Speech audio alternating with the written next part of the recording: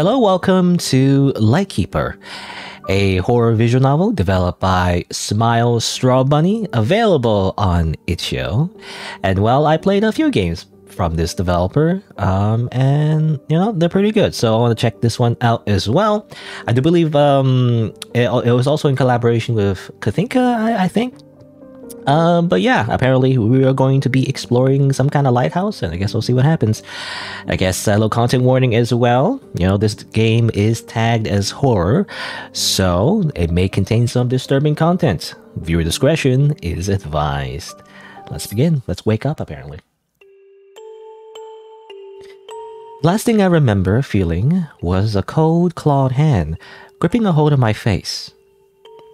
Seeing something move within the shadows, just barely out of my peripheral, I can't say that word, peripheral vision. It was that, then my vision was shrouded in darkness.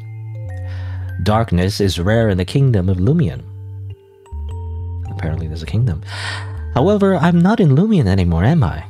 The kingdom of light never had a heavy, humid air like the atmosphere of wherever I am.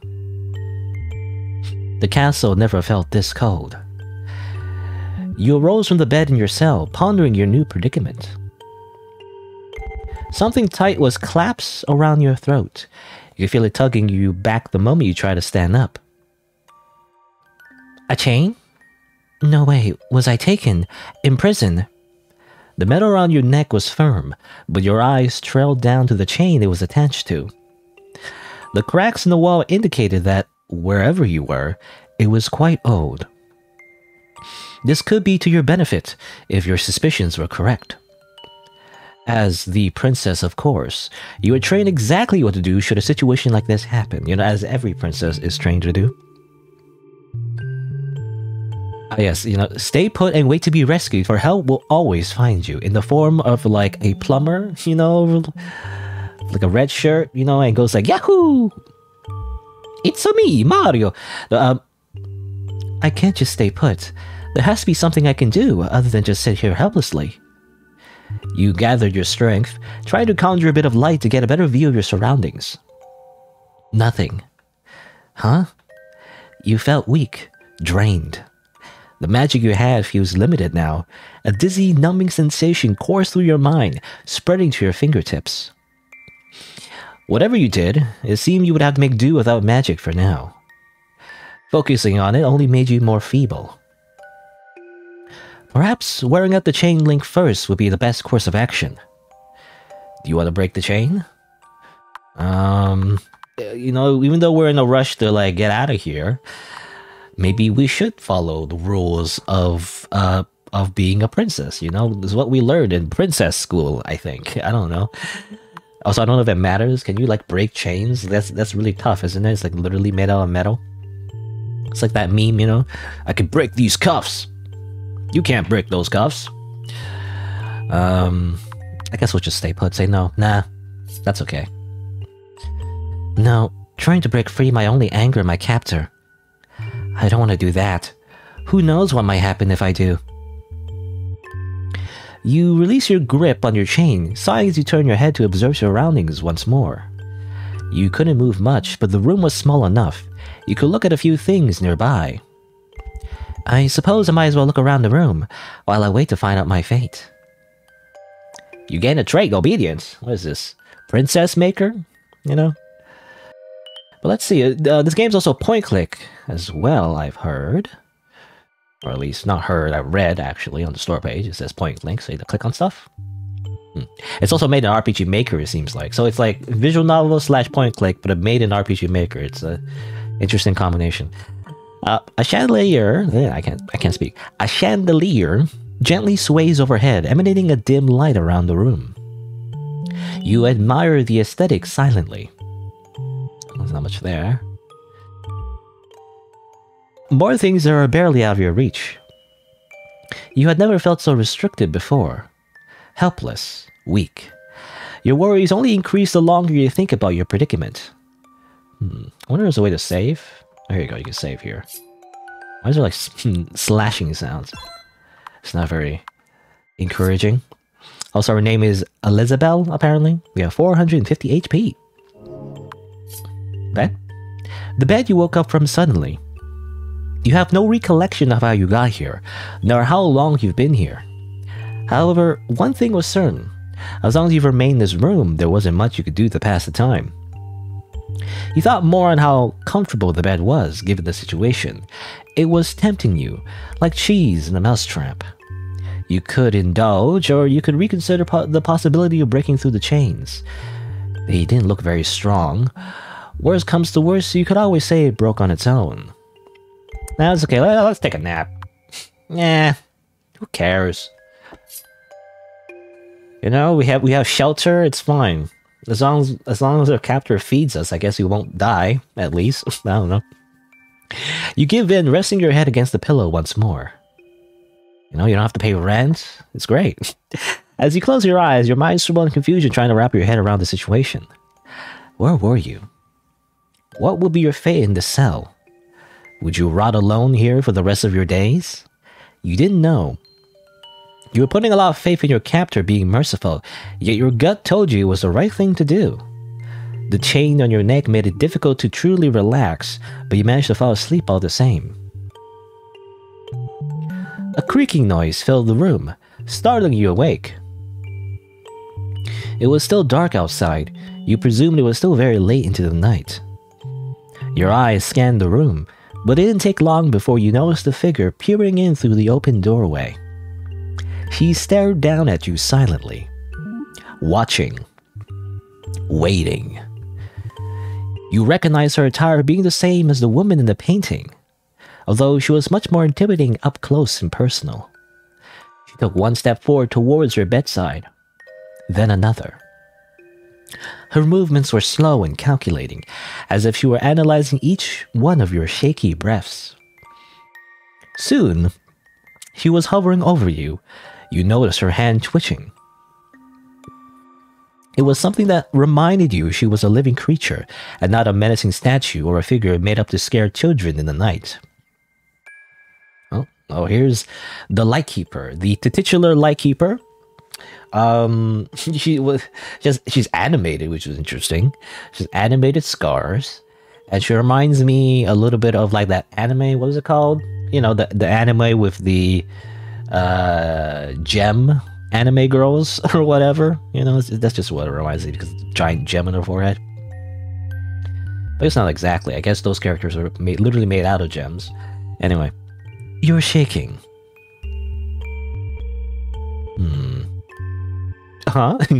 Nani? You're stuttering now too. Poor thing. You really must be frightened after all. A low chuckle escaped the woman's lips. The connotations rang loud and clear. Fake sympathy, fake pity. You start to sit up, however. I read that wrong. You start to sit up, however, your movements freeze when you see the tall woman outstretch her arms in a commanding way. Stay down. She spoke in an authoritative tone, flexing her fingertips with the sharpest nails you've ever seen. I said that word wrong. Authoritative. It was reminiscent of a predator baring its claws. You hesitate for a moment before slowly lowering yourself back down on the bed. Good girl. She inched closer towards you, her hands less tense, but an authoritative aura still lingered thick in the air around her. Do as I say, and I will ensure no harm comes to you. Her hand gripped the chain hanging from your neck, pulling your face up close to hers. Understood? What is this? I don't know, but this just reminds me of 50 Shades of Grey. I don't know. Anyway, I mean, I guess we do. You know, our trait is obedience, so I guess we're just gonna nod. You nodded, staring right up at her with a nervous expression. Yes, understood. Very good. Such a sweet, frightened little thing. You've been so compliant so far. Don't worry.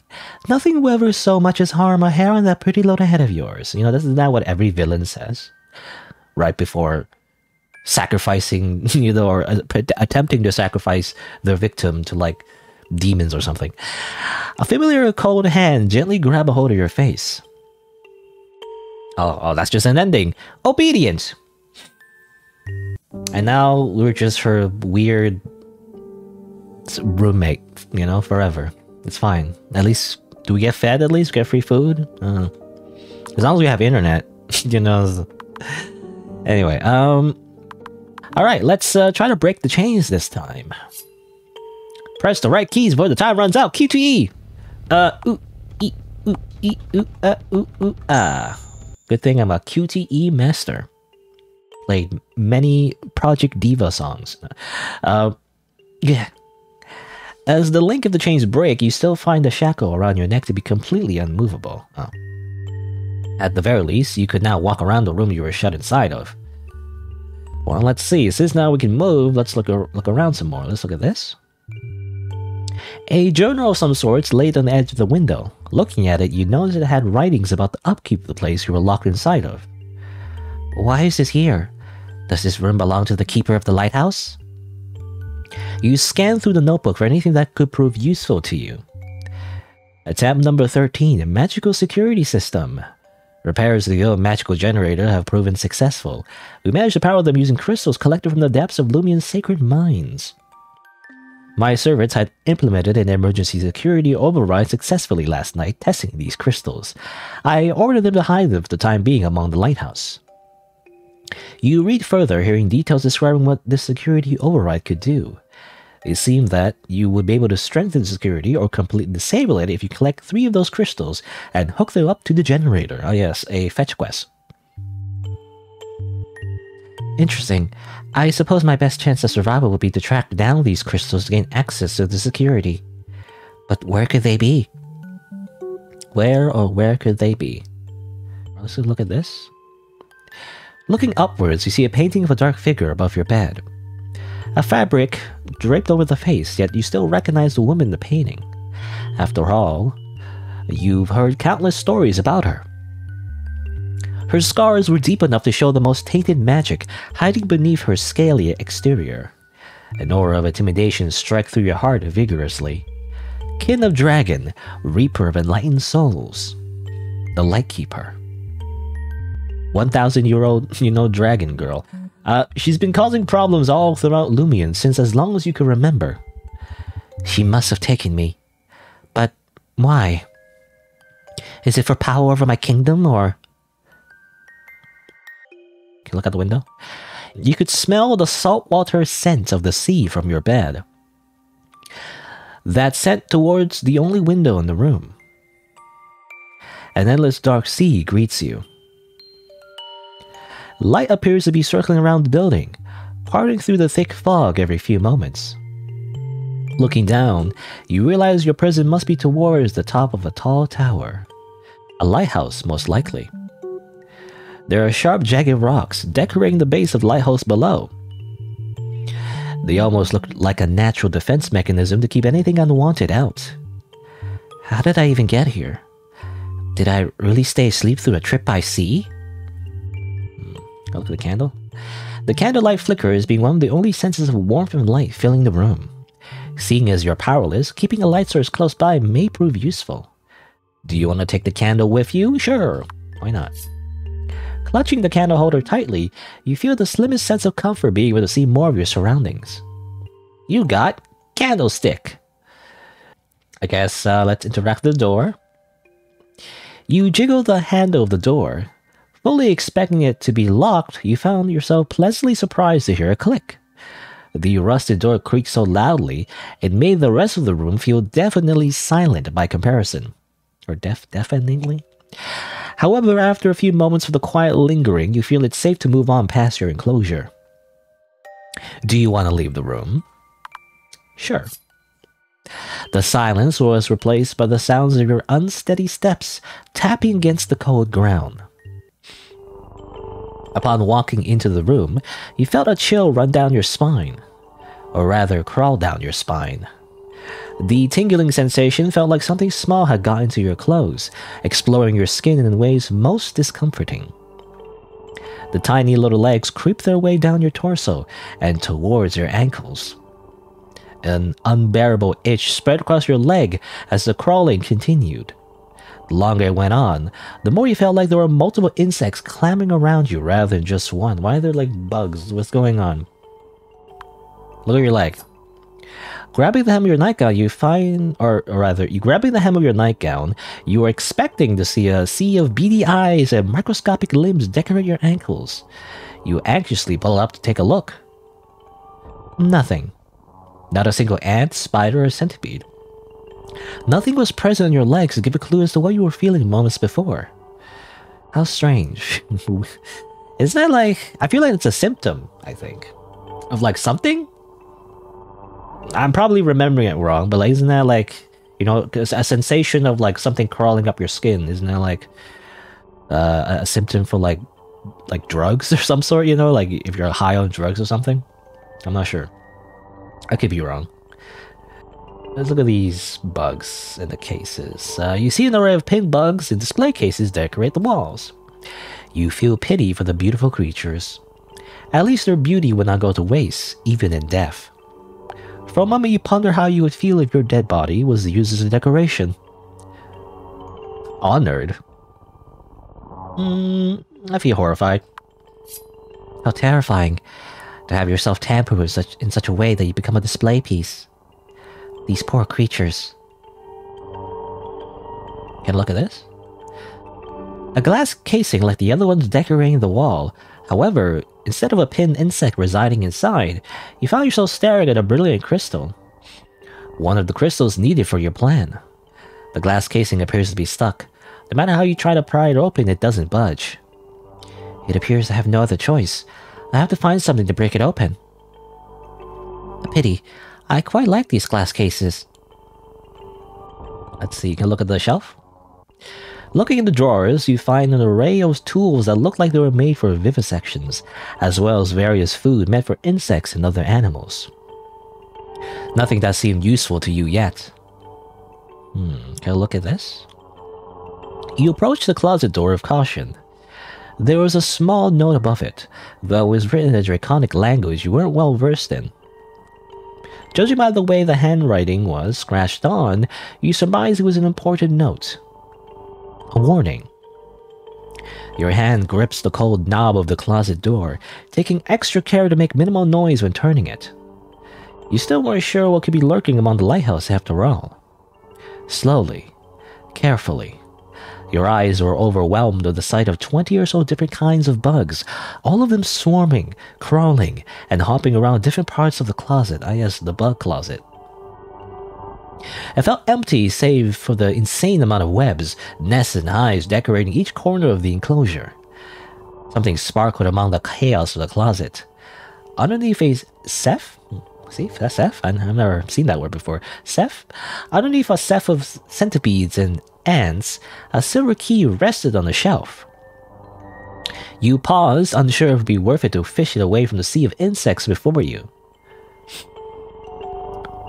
I guess that closet just wasn't cleaned ever. It was just left in there forever, and the bugs just infested that place. I don't know. Take the key. Taking a deep breath, you maneuver your hand into the mess of the closet before you. You had a feeling these bugs were inherently harmless.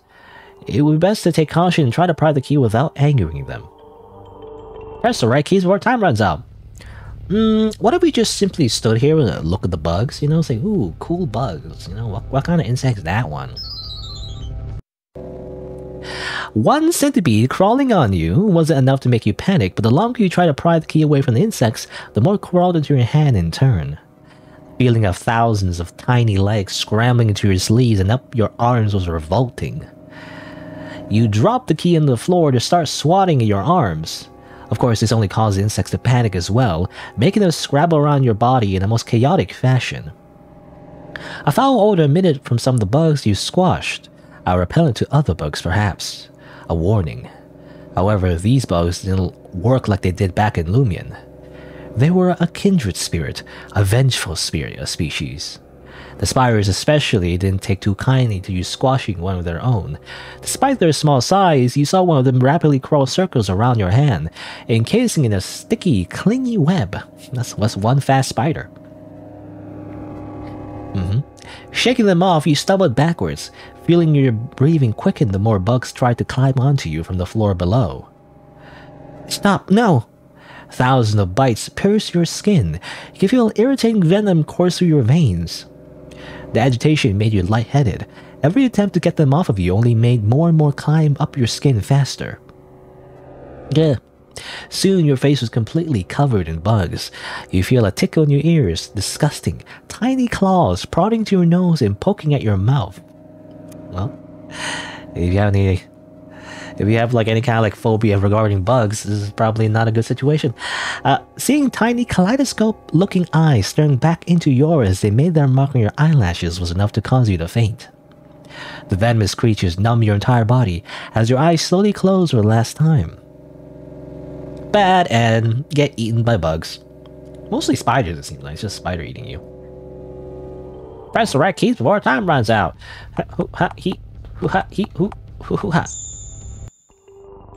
After successfully grabbing a key, you try to guide any lingering bugs off of it. The silver of the key looked rusted, as if it hadn't been touched in a long time. You got silver key. Great. A new arrow popped up. What happens if we go back up, actually? Okay, that goes to here. Or the 2, it seems like. Where's the 3rd floor, you know? Down here? -1? The first thing you noticed upon properly entering the room was a cool atmosphere clinging to your skin. The darkness surrounding the room wasn't intense and terrifying like you feared, but rather relaxing instead. A bright glow emanated from the tank. A crystal floated in the water, practically beckoning you closer. The crystal felt more alluring than anything else you'd seen in the lighthouse so far. How am I supposed to get that out? Is that Milnor? You know? Thor's hammer? Also, apparently we're at -1. I'm assuming under sea level. Literally underwater. A weapon of great power lay before you. Its aura was intense, making you feel the weight of it before you even picked it up. The cool metal stung against your skin. You had a feeling this sort of weapon didn't take too kindly to strangers. I'm ever so sorry, but I may need your help. Forgive me. You got hammer. The magical hammer. The war hammer. Let's see. Can I look at this aquarium, I guess? Or not an aquarium. I'm assuming it's not an aquarium. I think it's literally the ocean. For a brief moment, you contemplated the consequences if you smashed this glass with the hammer. No, that would only kill all of the fish inside. It would cause a catastrophic flood. Okay, maybe it is like an aquarium. Maybe it's like enclosed.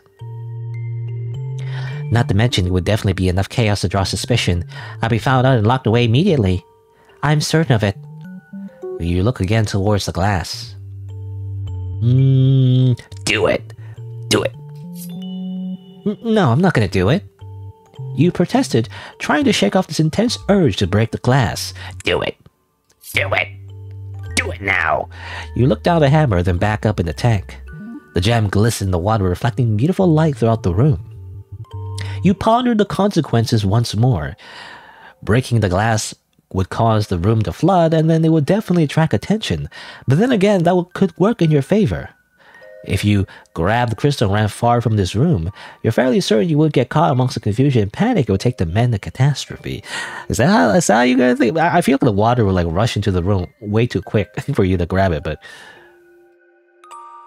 The lives of the aquatic creatures, however, weighed a bit heavier on your soul. Do it! An intense instinct shot through your body like an arrow to the chest, as if like a player character is controlling your every action. In like a visual novel-esque video game. What were you doing, you wondered? You realized your life was on the line, and you felt vindicated on the assumption that your life was worth more than a few fish you were going to outlive regardless. You know, it's just free sushi. Just simply eat the fish. No, you realize there's no guarantee they die if the room flooded regardless. There'll be water on the floor. Don't worry about it. They'll just simply swim on the floor.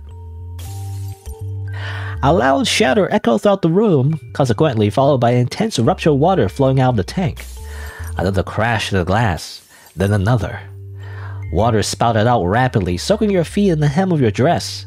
You saw the glimmering light of the crystal fall through the hole in the glass, but you managed to catch it before it collided with the floor. My apologies. I'm afraid dire times require dire actions. This room served no further use to you. You turned your heel and escaped the flooding room. You got a crystal. I got misguided, apparently. Well, there's also another crystal over here. It feels perfect and serene. A shame you have to bash it into smithereens. It rhymes. Break the glass in case of emergencies. The glass shatters upon impact with countless shards decorating the floor beneath you.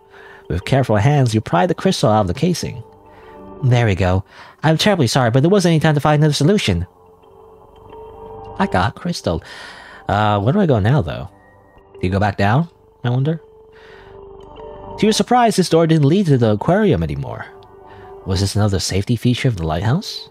Regardless, you step through the door. Anything to keep moving forward. Okay, I was wondering if it got soft locked because we broke the aquarium, right? You attempted to get an idea of your surroundings, but the only thing you could take note of was the floor was made of wood due to the sound of the floorboards with your every step. Creak, creak, creak. You paused a moment, reaching your hands out to try and feel any furniture that might be around. Creak! The floorboards cried out. The only problem? You didn't make a step to cause the noise this time. You held up the candle, which barely lit the dark room around you. There didn't appear to be much into this room at first glance. However, upon further inspection, you noticed a hatch door on the floor. Just what could this lead to? Interesting. We're on floor 1, by the way. Seems like this lighthouse is magical. We just end up on different floors somehow. Inside you find something most unusual for items and drawers, a variety of old books of varying subjects. The most common theme among them seems to be their importance to other kingdoms. You eventually find one pertaining to the history of religion and folklore among the kingdom of Lumien. You notice a specific page bookmarked. Let's read the page. Chapter X, The Royal Family. The Lux lineage falls from a direct line to the divine, the almighty light which guides us all. It's said that the light blessed the king with their own power once long ago, and that powerful energy has passed down throughout generations since then. These blessed individuals aim to rule over all of Lumien with kindness and compassion, being most well-renowned for their uncanny healing abilities and other proficiencies in magic. Each ruler has brought a new form of prosperity among the kingdom, and as the family tree grows, so will the light surrounding the world. You look through the pages, all which seem to be description of past rulers with their images next to them. Whoever wrote this book seemed to view the family in high regards. The amount of praise was so overwhelming, it felt like you were reading a performance piece from a bard, rather than a historical record. Any criticisms addressed in regards to the royal family were quickly denounced by this author with much vigor. Apparently this author is very biased. Skimming through the pages, you stopped once you spotted something familiar. Yourself. You knew this book must have been, new? Little typo there. Anyway, you knew this book must have been new, based on the fresh smell of the paper. However, you never expected to be new enough to include your likeness. Strangely enough, the corner of your page was dogged here in the book.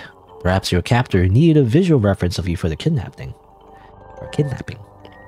Princess Elizabeth Lux, or Elizabeth Lux, the merciful mother of light. Princess Elizabeth shows kindness to all of the kingdom, rich or poor, young or old.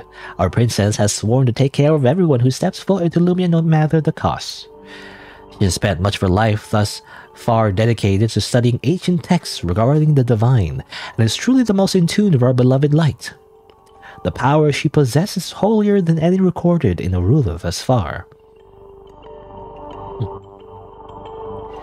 No matter the cost. You close the book. Once closed, you notice something peculiar in the back of the cover. There, you can read the number 24 in small letters. 24. I guess that's significant, you know? To your surprise, the door is now wide open. Huh? It looks like there's another room behind the closet. A hidden room. How curious. Interesting. Which way do we go? I guess let's check out the hatch first. A hatch door on the floor. You notice the wood here appears to be sturdier than the rest of the floor.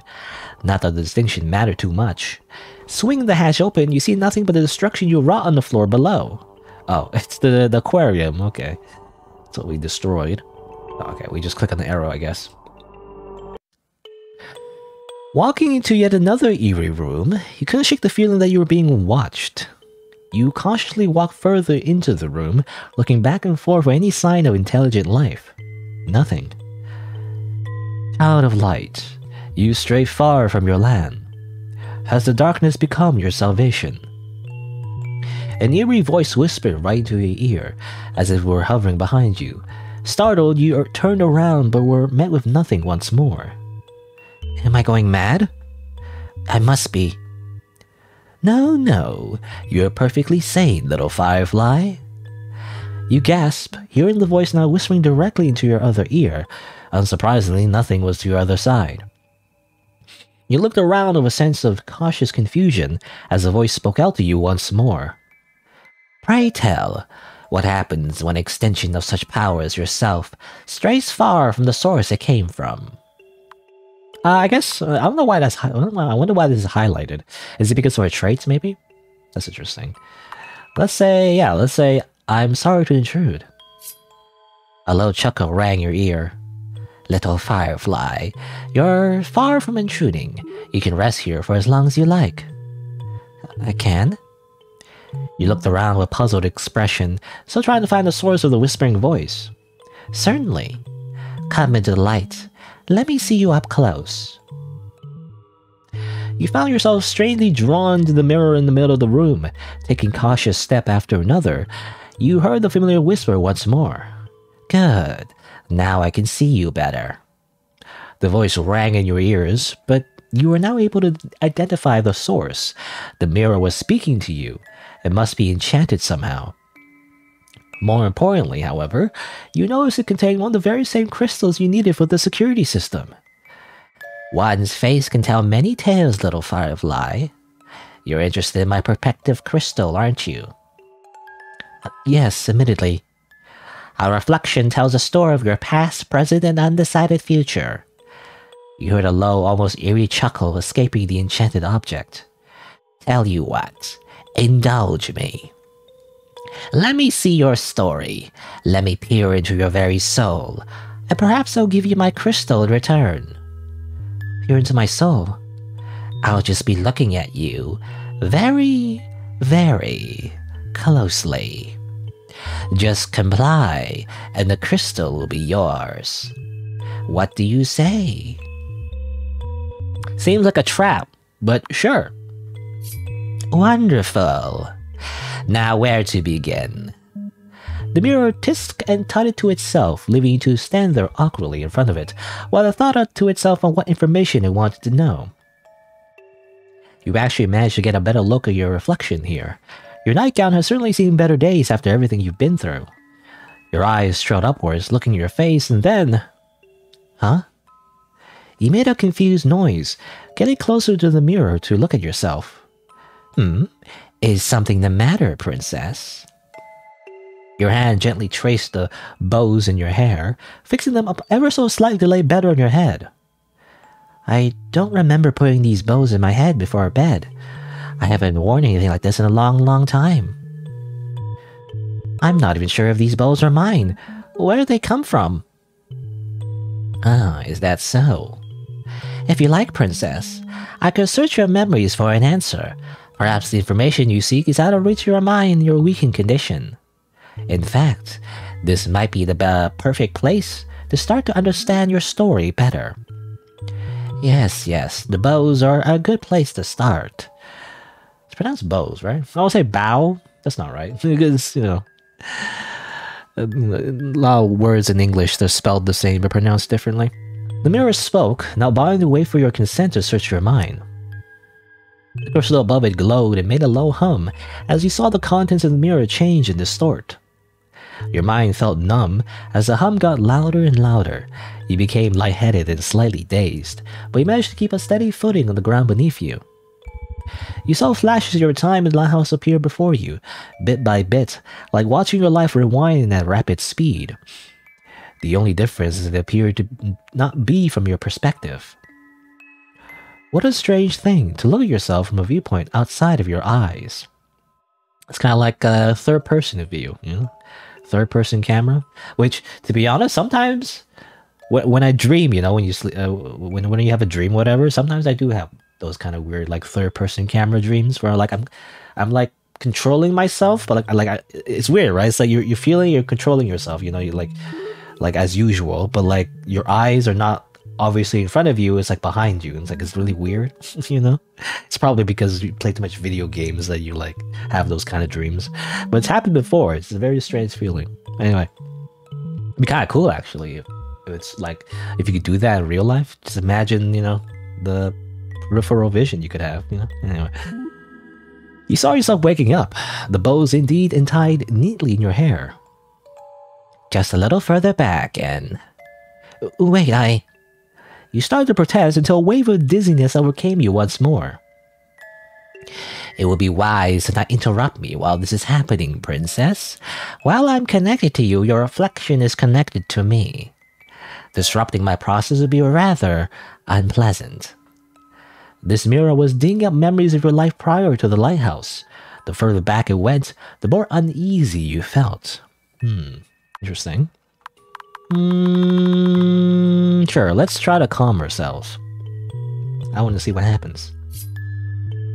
You focus your energy to maintaining your composure. Looking over to the mirror frame, you watch time move backwards silently. Those bows don't appear to be anywhere here, the mirror said, although to you it felt obvious this mirror had a different goal in mind than finding your bows. Suddenly, the rapid movements of your past came to a halt. The mirror was replaying your memories to you. It connected to your mind and made you relive the moment, experience the same feelings, smell the same smells, and feel the world around you that you were once so familiar with.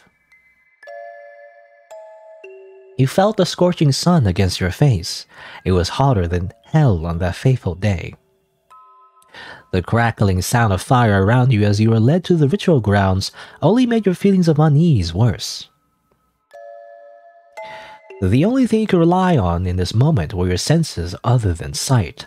The blindfold and the restraints made it hard to do much else. You heard cheering from a crowd. Praise to your god from your royal advisor.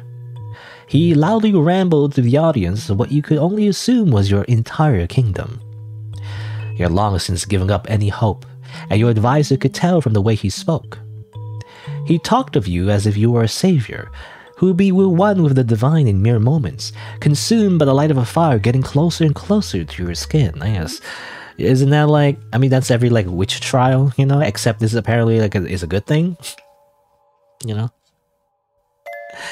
It's like, if you get burned to a crisp, that means you're a witch. If you don't, or what was it, like, if you're on fire but like you don't get burned, that means you're a witch. And if you do get burned, you're not a witch, but also you're a witch anyway, so it doesn't matter.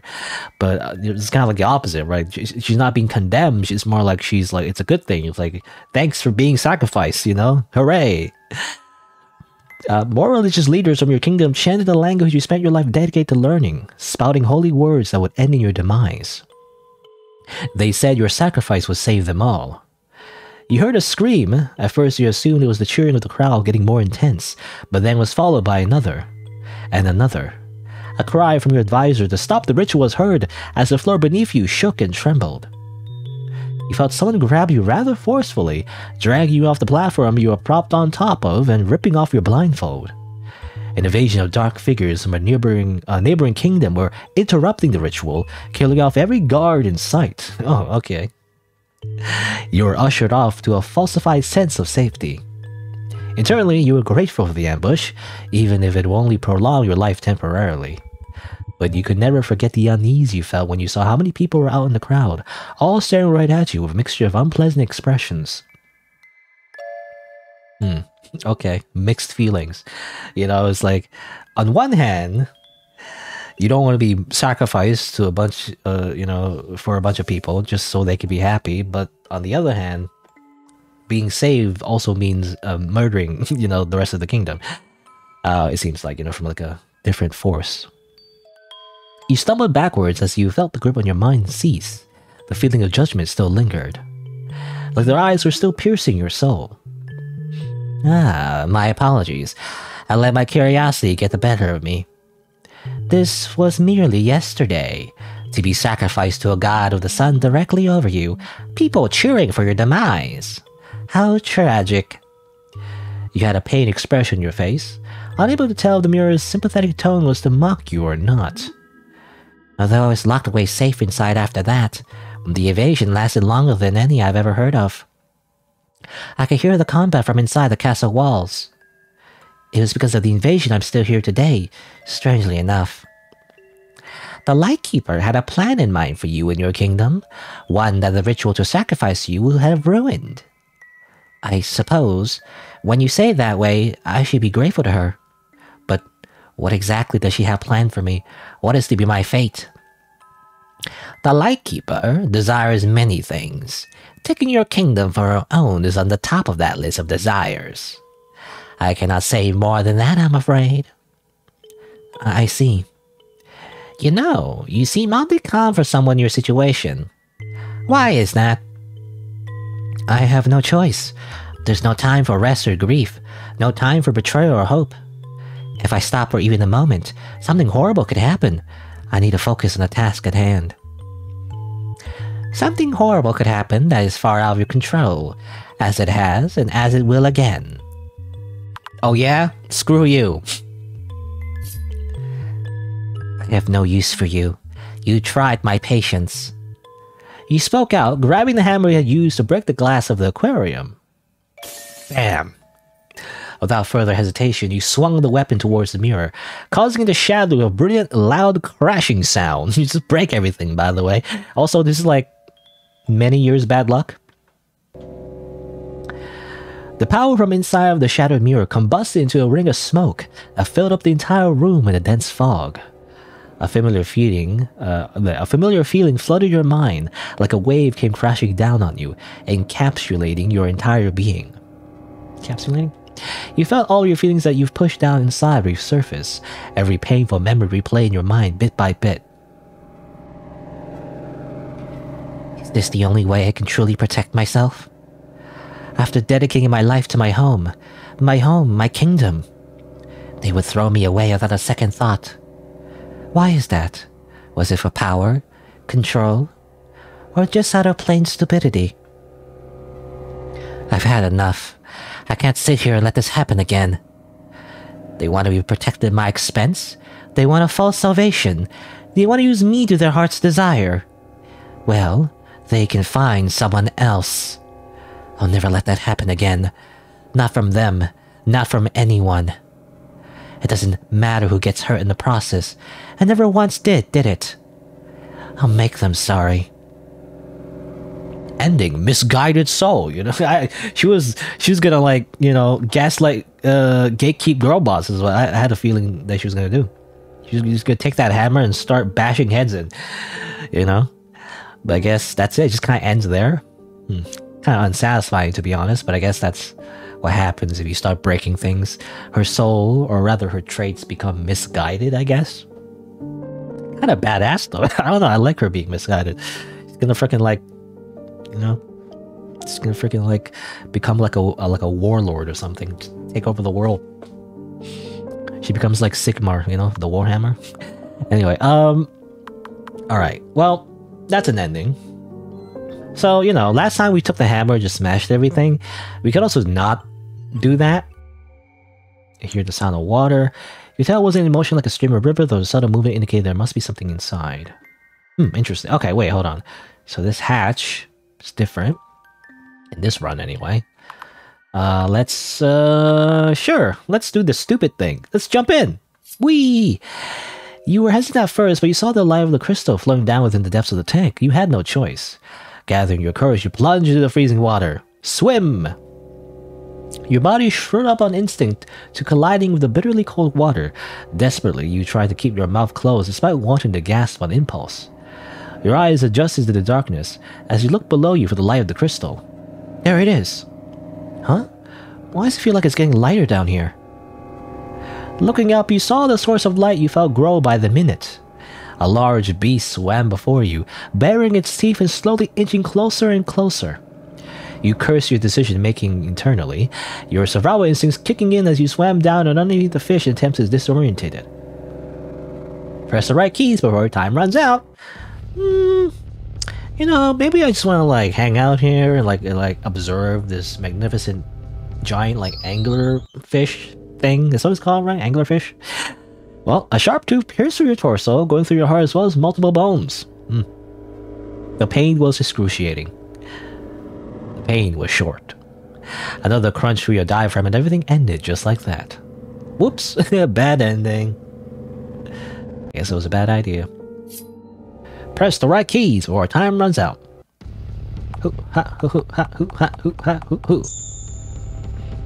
Your swift movements were enough to temporarily confuse the gigantic crystal, enabling you to grab a hold of the magic crystal. Or, did I say that wrong? I must have said gigantic crystal. Confuse the gigantic creature, enabling you to grab a hold of the magic crystal. You kicked and pushed through the water faster than you ever had before, in order to make a clean escape back up towards the hatch. Hiya! Emerging to the surface, you panically pull yourself up out of the hatch and onto the wooden floor. Ah! You keeled over, emptying the water in your throat and lungs into the hard wood floor. That's not good for the wood, you know? The shift in temperature between the freezing cold water and the lighthouse was enough to cause immense discomfort to your entire body.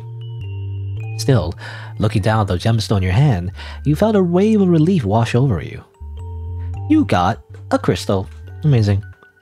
We did it. Oh, moving onwards to the next room, you pause in your tracks. Two voices could be heard nearby, arguing. You pause your steps, hiding behind a door that was slightly creaked open to observe the situation. What do you mean she's missing? You heard an imposing voice dominate the room, speaking to a dark-folk creature who looked as if he wanted to be anywhere but here. Well, the chain had been severed, my lady. The door was unlocked. The princess is missing. You peered into the doorway, seeing a 7 feet tall, dragon-like creature hover over a small shadow of a being. Her scars swirled with an uncanny power. The sight alone caused your breath to hitch. She tisked, looking down at the servant with a disapproving expression. You mean to tell me that you neglected my orders to ensure the prison was of quality? The Lightkeeper swiftly grabbed hold of the dark folk's chin, forcing their gaze up to her. Please forgive me, almighty Lightkeeper. I swear I will correct my error, please. You idiot. You baka. You saw the servant cower in her grasp. This plan will only work if she's alive, so you better find her fast. This is your last chance of redemption, if you continue to be so utterly incompetent. The dragon crouched down, slowly, taking her time as she forcefully let go of the servant's face in a way that pushed them backwards. Her eyes widened as you saw this being's face contort and morph. Her skin near her mouth widened and pulled apart as if it was some sort of slime or putty. Her hands flexed, bearing claw-like nails that you could have sworn weren't there moments before. Scales grew and covered her body as if it were nothing.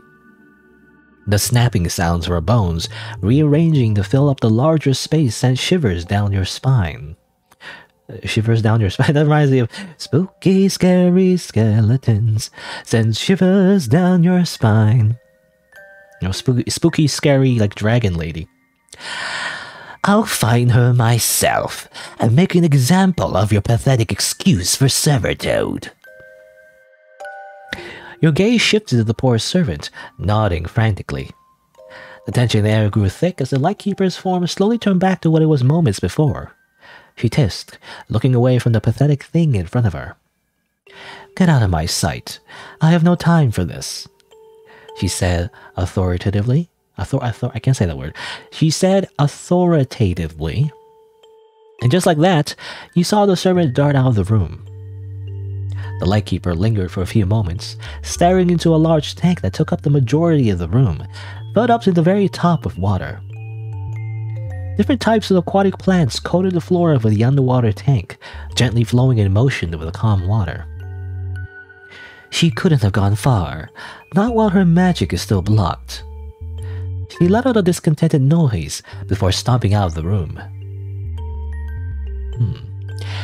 You entered yourself after a few moments of silence. Again, ignore the weird, like, this is like, what do you call it? I'm not sure what you call it, but, an inconsistency. Because I feel like this little light here shouldn't be there anymore. Alright, so this time, while the mirror is peering into our soul, what if we stop it instead?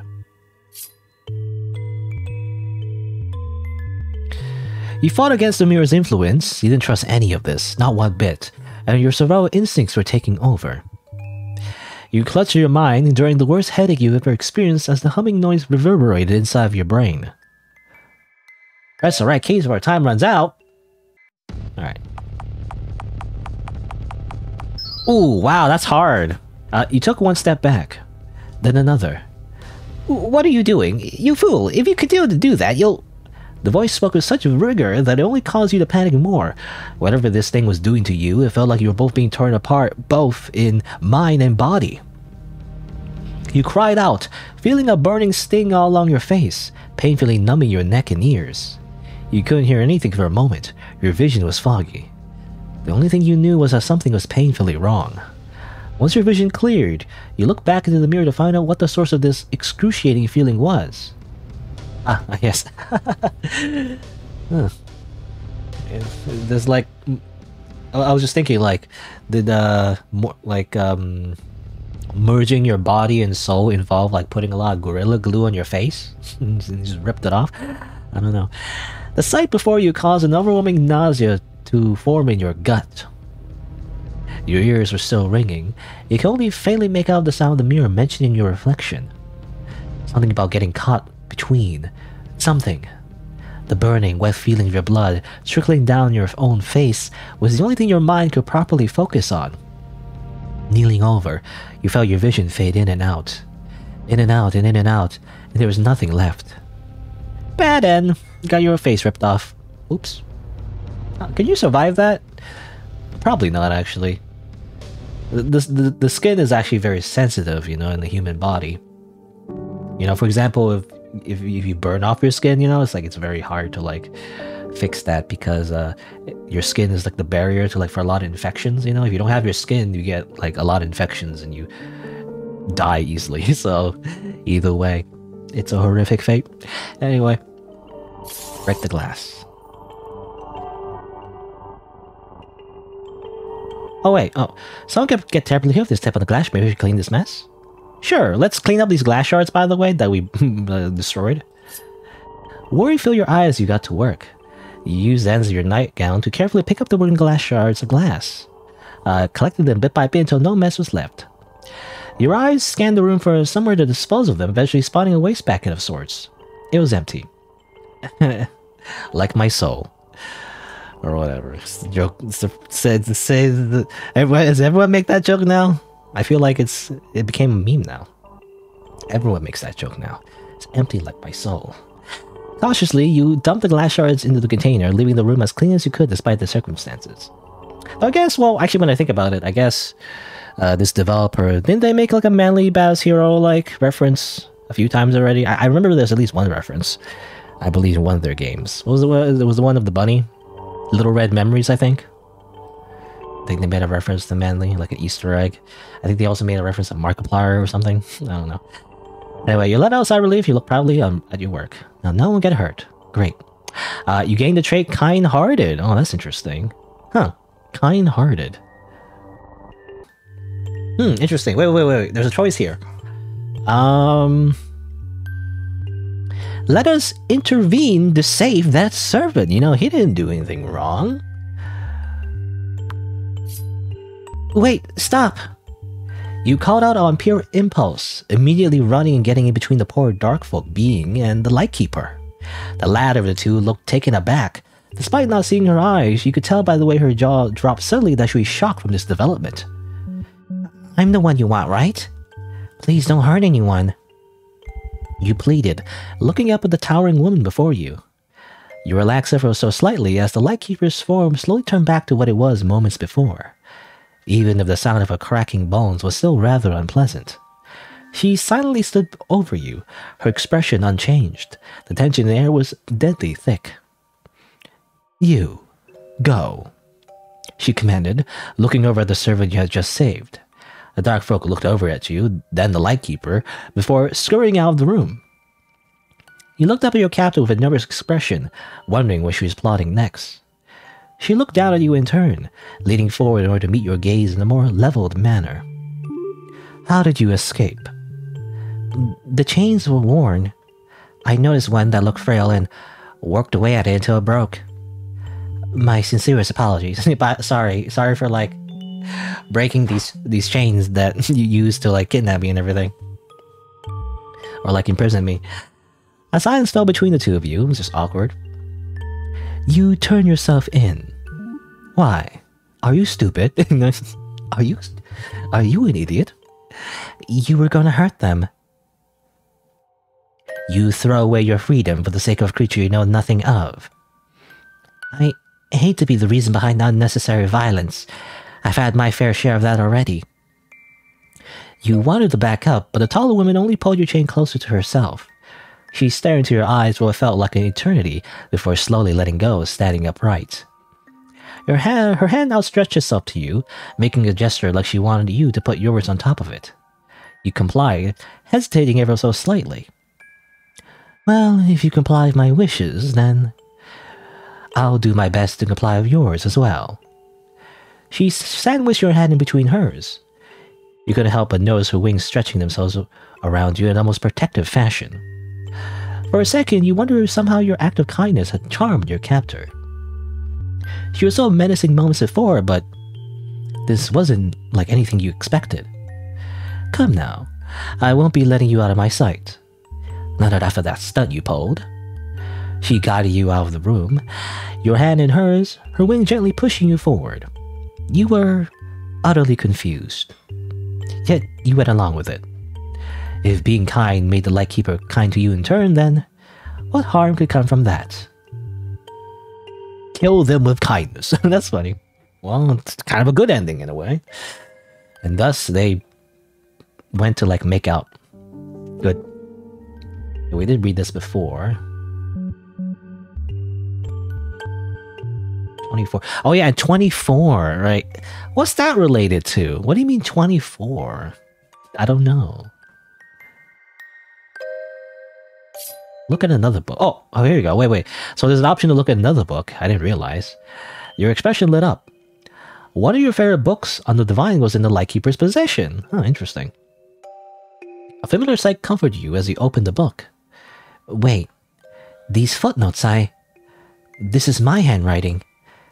Did they take my book when they kidnapped me? You skimmed over the text. The Divine has intervened in mortal life only once, blessing the king of old who passed down this blessing through his family tree. The king always referred to this gift as the Enlightenment. Not only has it been recorded that those with the Enlightenment possess the ability to create blinding amounts of bright light, but appears it affects each member of the royal family differently. It affects, yeah, anyway. A text taken from the King of the Old states that the light guides our path, makes us able to see that which is best for our people. We all have the capability to see so little without light. Our eyes are not well adjusted to darkness. The Enlightenment provides me and my kin the ability to see possibilities which others cannot, guiding them through the unfamiliar and providing safety. This is one of the most famous explanations for the Enlightenment, with many philosophers and scholars having varying interpretations of any and all implications. The most popular theory to add on this statement is that the Enlightenment was a gift from the Divine in order to protect the Kingdom of Lumien from the evil darkness of the shadows and other dark folk. Your eyes darted to your handwriting scribbled underneath. Light is nothing without shadow. These two things work together in harmony to create a picture. The absence of one impairs visibility for all. You sighed, closing the book once more. As much as you adore the depth this author put into covering all the bases, you couldn't help but feel frustrated whenever someone used the Enlightenment's existence as proof that those who roam in darkness are evil incarnate. Your whole life has been dedicated to understanding the Divine and the Enlightenment, and you will continue to dedicate yourself until your dying breath. I got Lorekeeper. That's interesting.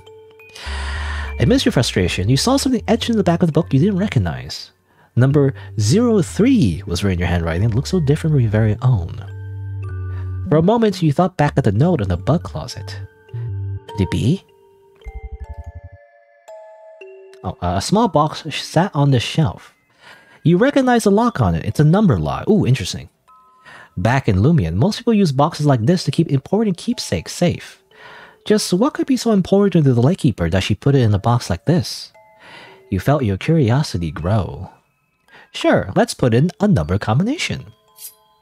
Let's put in 2403. Ta-da! The combination seemed to be correct. The box opened. Inside was a small hand mirror that you instantly took out.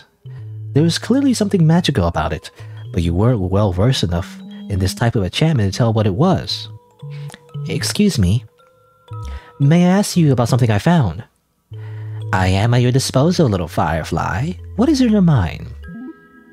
You held up the small object for the mirror to observe. This mirror, I can tell it has some sort of magic infused inside of it, but I can't decipher what exactly that magic is. Both mirrors started to glow subtly in a pulsing motion as the hand mirror levitated out of your hands and floated in front of your face. Ah yes, the mirror. I'm aware of it. This is a memory mirror, just like myself. However, this one was only made to store one memory in particular. Huh? One memory is stored on that? Whose memory is it? Could you show me, please?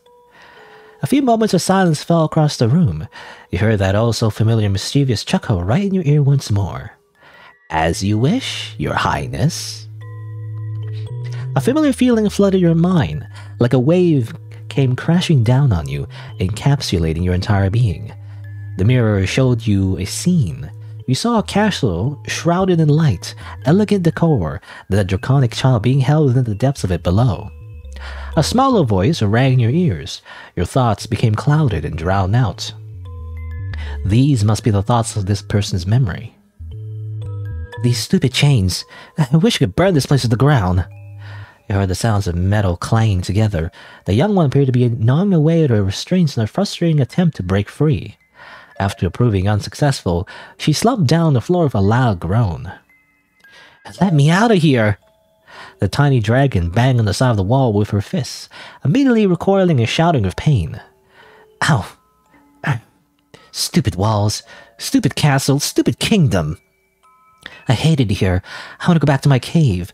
It was nice and dark there, surrounded by my treasure. And I don't know, I was gonna say like, my gacha waifus, you know, because I'm just thinking like dragons, like stereotypical dragons, you know. They just hoard everything. And like in the modern world, you know, that's what they will hoard. They will hoard gacha, you know, pay to win gacha waifus. And like, I don't know, trading cards, anything of value. Anyway. Wait. The dragon's child wings flared up, flapping in a panicked and agitated manner. My treasure! Dang it, they confiscated it all when they took me. Those bastards! A familiar voice interrupted her thoughts. Your treasure? You saw her rapidly turn her head to glare in the direction of the new voice, flapping her wings in an intimidating way. Or well, as intimidating as someone her size could be. What do you want? Leave me alone! You already took everything from me. Looking over who she was talking to, you saw yourself. Or rather, you from a long, long time ago. You were clutching a gold ring in your hand, embellished with a green jewel of sorts. You watched your younger self walk over to the prisoner, shutting the door behind you with a click. Is this part of your treasure? My ring. Why does she have my ring? That's mine. Give that back, you little vermin. The small dragon lunged to grab the ring from the princess's hand, but the chains restrained her from doing so. Your younger self nervously looked up at her, placing the ring down the floor and sliding it over to her. Huh? He's giving it back to me. She cautiously reached out, grabbing the ring and holding it close to her chest protectively.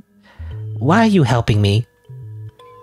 The guards said you stole this, but I don't believe them. You look no older than I am. My name is Elizabeth.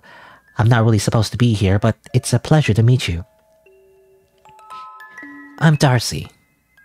A smile forming your pastel's lips. Darcy? That's a lovely name. Heh, thanks. I don't know, I imagine Darcy to be a bit of a tomboy, I don't know. That's what I imagine her to be. The way she grew up, though, just looks different. Anyway, she's actually rather nice. So, can you get me out of here? I'm afraid I cannot. Those chains are infused with my father's magic. It would take a skilled magic user to undo such a thing. Darcy groaned again. I'm gonna die alone down here. Don't say that. You didn't do anything to deserve being put down here. I swear, I'll try to convince my father to let you go. You sat down in front of the mirror displaying the scene before you. You thought it would have ended at that one memory, but were surprised to see more, and more play one after another. You smiled fondly, remembering your old friend. Every now and then, her internal thoughts would surround your mind, making you chuckle. You know, this is like basically like reading her diary, you know, in a way. It's like a magic diary. It's beaming her, like, you know, her thoughts, or her old thoughts right into your brain. You remember Darcy. How could you ever forget her? Your father had ordered for her capture after finding her alone in a cave. Something about that never sat right to you. In Lumien, dragon folk are often regarded as chaotic, dangerous beings. You know, they're very rebellious.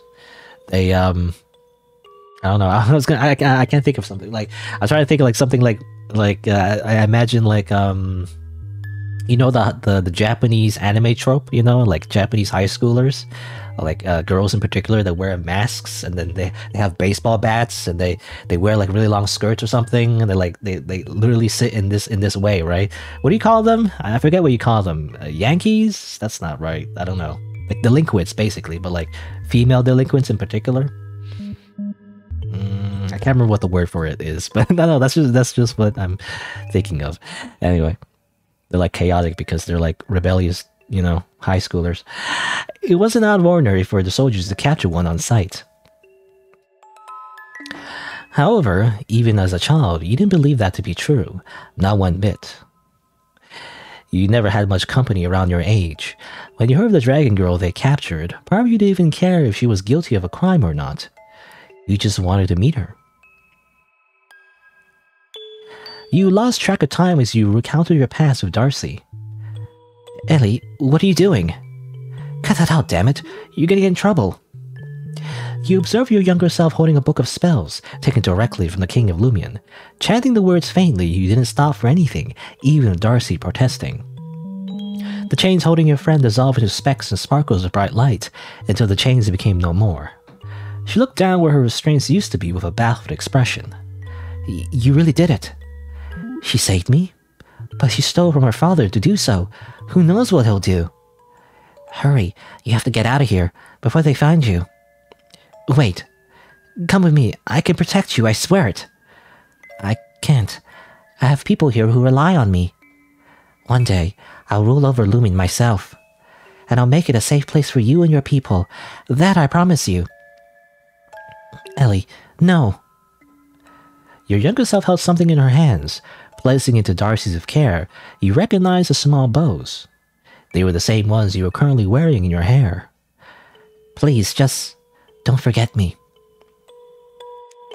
You frowned once you heard a familiar noise, your father calling out your name from the floor above. You must go, quickly. I'll come back for you. I promise, Ellie. I won't stop until I become powerful enough to find you again. I'll become like 7 feet tall, like Dami Mommy. Anyway, so much running. Ellie, your smile is bright enough to fill the darkest corners of the world of sunlight. You're my salvation in that prison. When I look into your eyes, I don't feel like the scared child I was, but the woman I must become to keep you by my side. I want to let these selfish desires overtake both our spirits. I laid the world to fire and ash just to keep you smiling. I promise I'll come back for you.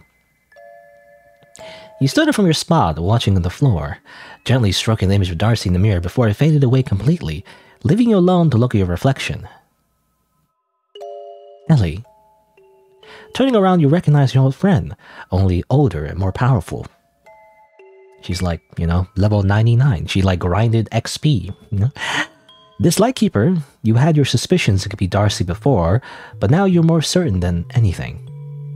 You weren't sure how long she'd been standing there watching you, but judging by her expression, she appeared like she'd been wanting to say something for a long time. She's just awkwardly standing there.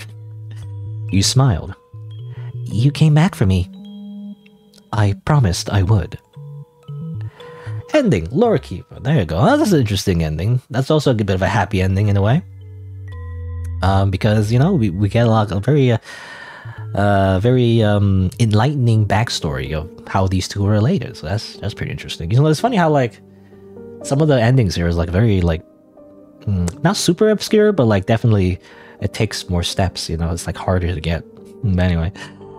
Alright, so we're back at the bug room. What if we ignore the bugs this time?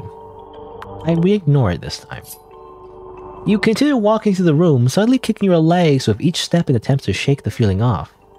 A cascade of itchiness overcame your ankles once more, so much so it became impossible to ignore much longer. Against your better judgment, you lifted the hem of your dress slightly to see what was causing your increasing discomfort. Bug bites, nasty ones at that. Fresh small red dots coated your lower legs. You can see them begin to swell before your very eyes. Yet there was not a single living bug to be seen. What in Light's name? How did this happen? It looks infected. I'd never seen a bug bite spread so fast like this. It's so itchy. Alright, so but let's resist the temptation. You know, when you scratch or rash, you know, it just makes it worse. Even though that's really what you want to do usually when you're very itchy. No, I'm better than this. I'm a lady. It'll only bother me more if I indulge. I'll just have to press onwards. There are more important things that need to be dealt with first. Then I'll take care of these gross inflictions. As discussing it as it was, you had to move forward. I got trait strong will. So there it goes, another trait. Alright, so we're back all the way over here. So we had our little like session with the mirror. But this time we also have a different option. So let's express our discomfort in the situation. So, what do you propose I do? Let myself be tossed in between life and death scenarios against my will? I'm afraid I have it not in me to endure such a mess any longer. Then what will you do, my liege? It's not like you have much of a choice in the matter. You wore a displeased expression, walking closer up to the mirror. With one fell swoop, you gripped the crystal at the top of the frame and pried it out. Wait, what are you... You got a crystal, you know? It's mine now. I tried remaining polite, but I simply have no time for this. You huffed, beginning to walk away from the mirror. However, it seemed the mirror had other plans. A loud, echoing scream emitted from the reflective object, piercing your ears.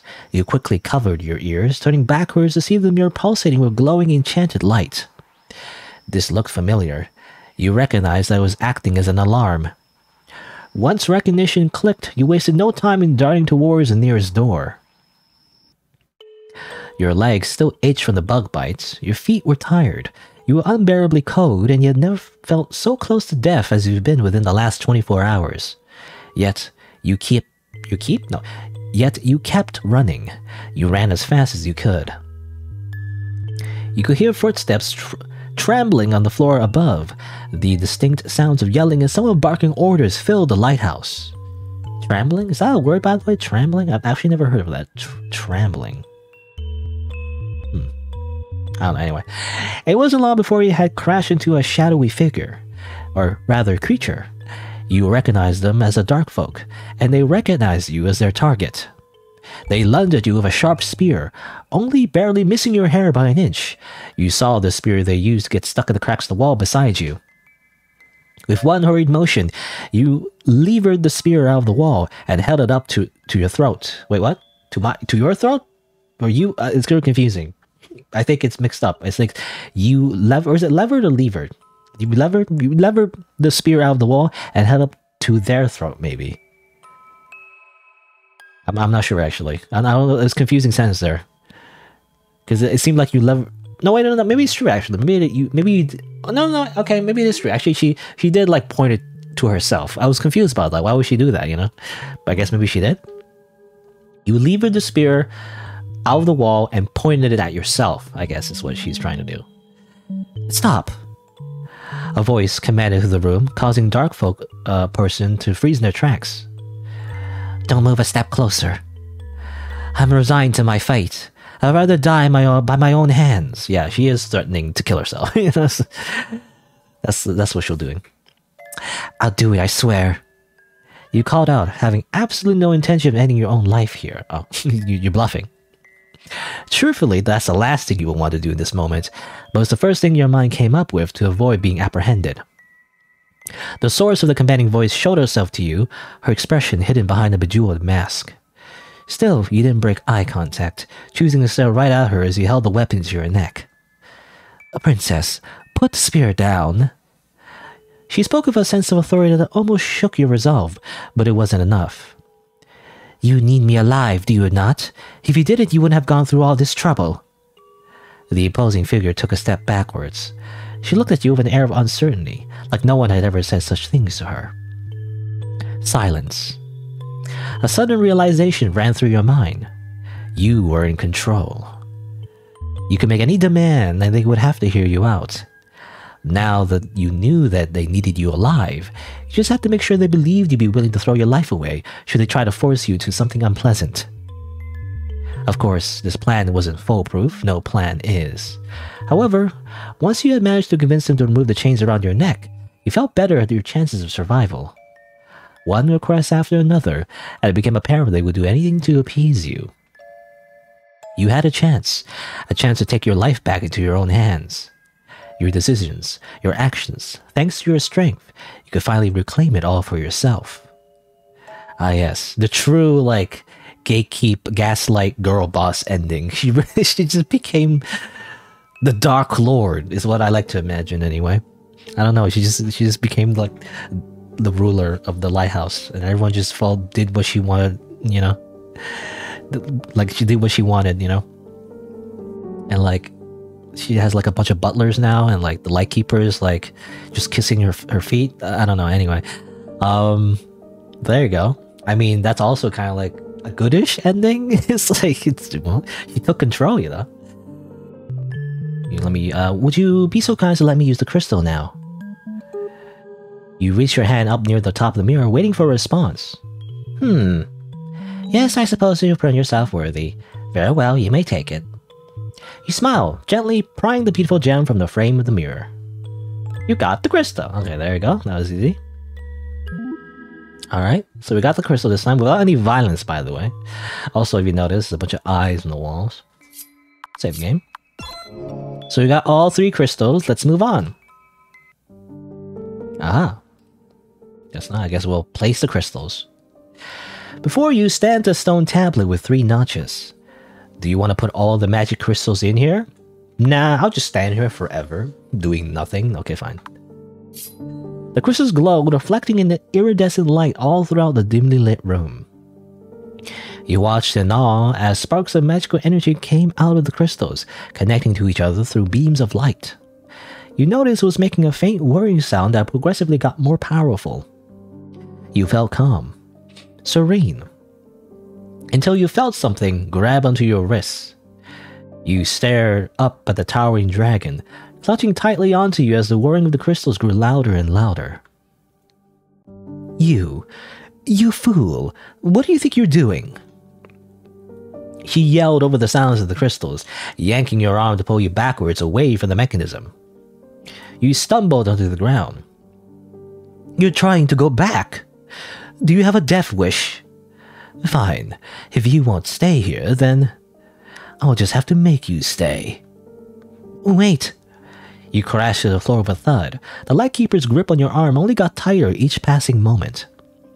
You snatched the cold mask from the Lightkeeper's face, disorientating her enough to weave your way out from underneath her. Like, under her dress, you know? It's a funny image to me. She looked completely bewildered and a tad flustered, nothing like the fearsome woman you had seen minutes prior. Darcy, listen to me. Darcy?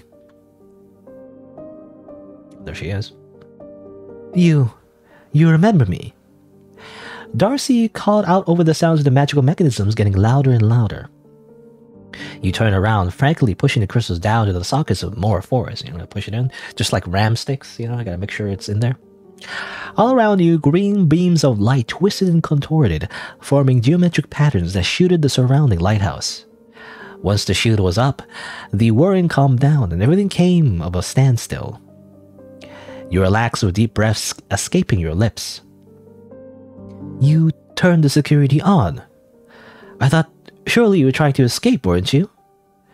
She took a few steps closer to you, speaking in a noticeably softer voice. Why in the divine's name would I do that? Well, I did kidnap you, you know, I did kidnap you and everything. I certainly didn't expect you to remember me either. Oh, Darcy, how could I ever forget the dragon who made my youth less lonely? You let out a light-hearted laugh. Truth be told, you felt like you were able to properly breathe for the first time since being captured here. There had always been tales of dragon folk and princesses being at odds with each other. But for Darcy and yourself, the opposite was true. I mean, I guess, well, actually when I think about it, I guess so. You know, like cliche, medieval, you know, fantasy. I guess it would be like dragons are the bad guys and princesses get captured. Never thought about that. But who's the knight, you know? Usually there's a knight character. Where's that, you know? I guess not. They're not in this story. All those days sneaking off to meet you, I can never forget it. Not in a million years. After you left, I never thought I'd see you properly again, especially for our divulging reputations. How could I just leave you there, after hearing what those despicable people planned to do to you? Just thinking about it makes my blood boil. Well, thankfully the magic here should protect us from outsiders for the time being. I'm sorry for chaining you up, Ellie. This lighthouse isn't exactly the safest place to be. I promise, my princess, I'll make it up to you. Nothing will ever hurt you again. You felt a familiar cold hand caress your cheek gently. Any semblance of anger in Darcy was replaced by something much softer. Something much more loving. I guess it works out. Just kidnap your lover. It's fine, don't worry about it. The moral of the story is simply kidnap your girlfriend. And it'll all work out in the end. You have been with Darcy for a couple months now. The lighthouse was keeping you both safe inside, although you've been making plans to attempt to go further out past the sea. Are you almost ready, my princess? Darcy called out to you, standing off to the side a bit awkwardly with her wings covering her face. You finished putting on your dress, adjusting your hair accessories ever so slightly. I think so. Just one more thing and... Okay, you can look now. The dragon turned around, her wings falling back behind her as she smiled at you. Smooch? My darling, you look just as beautiful as I'd always remembered you. I'm glad we were able to steal that dress back for you. You felt Darcy gently pull your face close to hers, pressing your lips against yours. The feeling always gave you a spark, like an electric current shocked your entire body the second your lips connected, only to melt away into the happiest of feelings imaginable. You smiled as you pulled away from Darcy. Truthfully, you're much too kind. I'll give you my thanks for retrieving so many of my things. Just a bit of larceny, that's all. Technically, it belonged to her, you know. Like, you know, just break into, like, the castle and everything. Like, just, you know, kill a bunch of people, just take her stuff back, don't worry about it. You looked out with a sadder smile, thinking back on everything you had to leave behind at home. All the people you loved, all the possessions you cherished. It is really no problem, I assure you. One day, I'll take Lumien back from its horrid rulers, and we will become the new ones in their stead. No more terrifying lighthouse, no more darkness, no more pain or suffering, for you or for anyone undeserving. Anything and everything you could ever want will be at your fingertips. You look back up at the Lightkeeper, who is holding you as if you're the most precious thing in this world. I think I already have everything I could ever want, here with you. That's so cheesy. Sure ending. Alright, that's the lesbian ending anyway. that's like the make-out ending. Alright, well there you go. So yeah. That's the video game. And again, like, I think there was also, yeah, the Rain Era. I'm not familiar with that person, but they also made music for this game. But yeah, it's mainly made by Smilestrawbunny and Kathinka, I believe, which are two developers I'm familiar with. So there you go. That's all of the endings of the game. You know, as it turns out, getting the trait endings, by the way. So there's actually like, what, like 9 endings or whatever? I think 9-ish endings, right? Anyway, I don't know how to count. I think it's 9 endings. But ironically, getting the trait ending, at least a few of the trait endings, which is based on like, you know, your actions in the playthrough, end up being the hardest. I don't know. They're like, it's harder to get when the, like, for example, the strong-willed ending or like the kind-hearted ending, you know, it's a bit more obscure, right? Because you do very specific things that I didn't think to do. Getting the true ending is actually easier, which is weird because you think that getting the true ending is like the hardest thing you would do, like in a visual novel anyway, with multiple endings. But ironically, it's like the easiest. I wouldn't call it a true ending. I would call it the normal ending, really. I don't know. But I do like the idea, though. Like, even though it was obscure, I even had to go into the game's code or whatever to figure it out. Like, I always do when I get really stuck in, like, a game with multiple endings. It was interesting, though. It was, like, very interesting how, like, there's, like, consequences to certain decisions, and those decisions actually compounded you're into, like, you know, consequences later on, which also affect your character's, like, personality, and then, you know, different outcomes happen, which is pretty cool. I like it. I really like that idea. You know, I don't know. It's like really cool. It reminds me, like, I mean, just role-playing games in general, right? That's what happens in role-playing games, and like good role-playing games in particular, that actually account for your decisions, and not simply like, you know, there's a lot of modern games out there where it's like there's a karma system, whatever, you know, there's a good karma or bad karma, and there's like very like binary like outcomes, like you do a bad thing, you do a good thing, and but the story just ends up the same way no matter what, for the most part.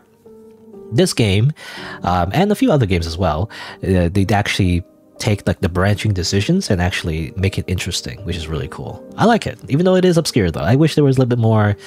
I guess the only thing, and then is, you know, maybe it's just making the game easier, really. But like, I kind of wish, for the point-click aspects, I wish it was more obvious what you can click on. Because I don't, me personally, I just don't like, I don't like point-click adventure games. At least traditional ones, you know, the ones where like it's just not obvious what you're supposed to click on. It's like it doesn't get highlighted or whatever. You know, I like Danganronpa. That's why I like Danganronpa, by the way. In Danganronpa, in that game series, there's a button you can like press, and that would highlight all the things you click on, which is really nice. I don't know. I like that. It's kind of like a, how do you say, like a compromise, you know, in between. Just, you know, you obviously, maybe you don't want to make it too obvious and just have like a giant red circle, you know, like a YouTube thumbnail, giant red circle and giant red arrow, hey, click on this, you know. Maybe you don't want that because that's very distracting, and, you know, it's like kind of like dampens the whole like atmosphere and, like, you know, ambience of like the art. But I would like, you know, to press a button and then and show like, hey, by the way, you click on this, you know, if I get lost, I don't know what to click on, you know, stuff like that. It'd be nice. I don't know.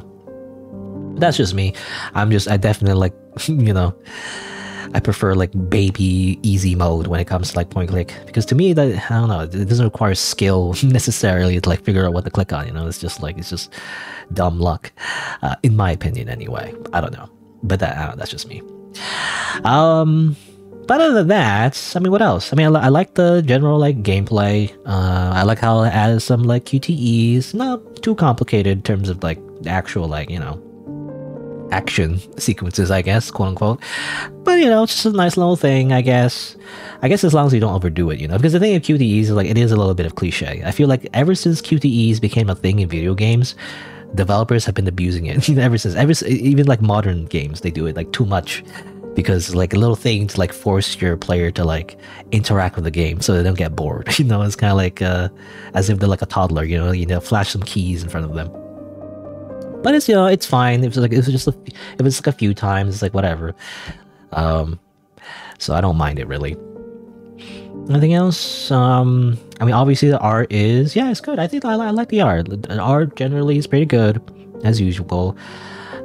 Music is, yeah, it's all right. I think someone actually made music for this game in particular, so it's okay. Very you know, very medieval, I guess. I'm not sure if that's the right word to describe it, but you know, it's just nice ambience music. I think it fits. Anything else? Writing. I like the story, right? Yeah, again, I really like the whole branching system. I think that's the thing that stands out most to me, is like how your decisions actually cause a lot interesting consequences, you know, and you can accomplish the same goal in slightly different ways. It's pretty cool. I like that. I really like that actually. That's like really cool. I like it. I wish it was I don't know, maybe not wish, but like I kind of want to see it more like naturally come up, if possible, I guess, because there's some traits, definitely, as I mentioned before, some traits are like harder to get than others. But I've noticed that like if you have a certain trait and then you interact with an object, then she actually says different things sometimes. She has like different dialogue options, which is pretty cool, but you don't really see that very often because a lot of the traits you get after like certain events anyway, so it's very easily missable basically. So I guess if you're like a completionist, you wouldn't see all the different little like differences anyway, but I mean, I guess it's fine. I mean, speaking to the writing, you know, just to like, again, provide a little bit of feedback, there is a bit of typos, but I mean, obviously, that's typos are typos, right? Not much you can do about it. It's just to fix them, I guess. I imagine because I think this game was in a game jam, so, you know, whenever you have to finish something like in a particular timeline, I've noticed, you know, a lot of indie games in particular, they don't prioritize typos because they rather just release the game, you know, in working condition, which I guess is fair, but, you know, there's some typos here and there, as usual. I usually say that for a lot of indie games, actually. There's some typos. I mean, what else can I say about that? It's just there. Otherwise, not too bad though. The flow of the writing is good. Yeah, I mean, it's just an interesting little story. I like it. I like the mystery as well. You know, the main twist, I guess, the Lightkeeper. You know, not being like as villainous as you thought she was. A little cheesy though, I would say. You know, she reminds me of, who's that person? Like, there's a villain in one of the Resident Evil games or whatever, one of the recent ones. Was it Resident Evil 7, I want to say? I don't know. I don't really keep up with all the Resident Evil games. There's that meme, you know, or not really a meme, but like there's a character that's very popular. It's like a really tall lady. That's what she reminds me of, right? She's the villainous, like, tall lady. But as it turns out, she's not as, like, again, not as evil as you thought she was. At least the way the game interprets it. I do feel like she does do a little bit of murder, though. Doesn't she like do a little bit of murder? Does she like kill a bunch of innocent people? I don't know if the game expands on that. I guess we just sweep that under the rug, by the way, because she's our girlfriend, or whatever, or the, you know, the character's girlfriend. So like, whatever, who cares? Just smooch her. Doesn't matter. Even though it does seem like she does cause a war and everything, and like that does cause like millions to die. Maybe not millions, but like at least, you know, there's some kind of fighting and violence, and it does, you know, it's not exactly like she's like pure, you know, it's just like there is some like bloodshed going on in the background that we don't really like focus on, you know, but oh well, whatever, they just kiss, I guess. We just ignore that. I don't know. I always do feel there's a bit of disconnect there, you know. It's like there's the cheesy romance, but also a bunch of people die. Oh well, you know. So I feel like if there is a bit of, you know, I feel like there should be some acknowledgement of that, you know. That it is a little bit like selfish, you know, a little bit like how do you say, ethically questionable, but like, you know, acknowledge it but accept it, you know. It's like, it's not like it's a bad thing, it's just it makes the characters more complicated. They justify their actions even though their actions do cause suffering to others. It's like, you know, that makes interesting characters, right? I do like that aspect. It's just the game doesn't really expand on that. It just makes it like cheesy romance at the end, you know. It's like, yeah, and then I don't know. It's funny that they do that, but whatever. Again, maybe the developer didn't really want to focus on that. And also like limited time scales, right? It's like you want to go into all of that, you know. If you deconstruct any kind of story, you know, you can always like make anything seem like, you know, weird and like psychopathic. But anyway, I feel like I'm rambling for too long though. I think there you go. So that's the game. That's Lightkeeper. Pretty good game. I liked it. I guess this is where I'll do my usual sign off. You know, technically I'm not done the stream, but like I'll just do the sign off when I make this into a video. So if you're watching the video, and if you want to like watch like the whole thing without any like edits or whatever, then you could do so by looking up the VODs on my YouTube channel. They're under the playlist live stream VODs. You can also catch me live by subscribing and changing the bell notifications from personalized to all. You can also check out my other playthroughs as well. Again, like games from this developer, as well as other, you know, games as well. And I guess you can also follow me on Twitch. I'm technically also restreaming it on Twitch as well, so you can follow me there too. And I guess that's it, right? So thanks for watching. Until next time, see you then.